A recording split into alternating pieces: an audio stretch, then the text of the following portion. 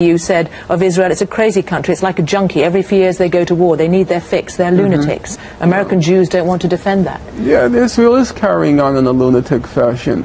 I would like to ask you... And Hezbollah, who you went to meet? I would like to ask you, name me another country in the world. 2003, Israel was the cheerleaders for the war in Iraq. 2006, it went into war in Lebanon. 2008, 2009, it attacked Gaza. Now it talks about attacking Iran. If you read the Israeli papers every day, they talk about, should we attack Gaza? Should we attack Lebanon? Should we attack Syria?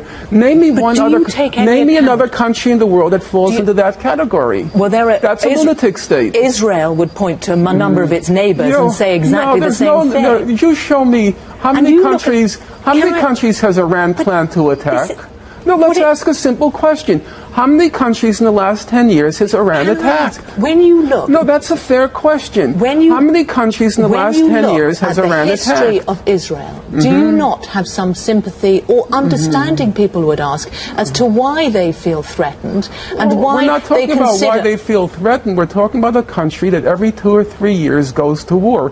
And if you follow the press as I do, every day they talk about let's attack this country, let's attack that country. That's not normal. So, and when I call it a lunatic state... why is it that the Israeli people vote in this government that you say is responsible for that? I think it's a regrettable fact. I don't say these things with glee. I'm not happy about that fact. As the American economist, the Nobel laureate Paul Krugman, put it in the New York Times last week, he said it's perfectly obvious Israel's headed towards national suicide. It's become a crazy state. And he says it's not good for Jews, it's not good for the world where Israel is headed. And yet it's still seen, of course, as the safe haven, the homeland for the Jews. Well, you have a right to live there, although you're banned. Right. Would you go back? That's a contradiction in terms, but we'll leave that aside.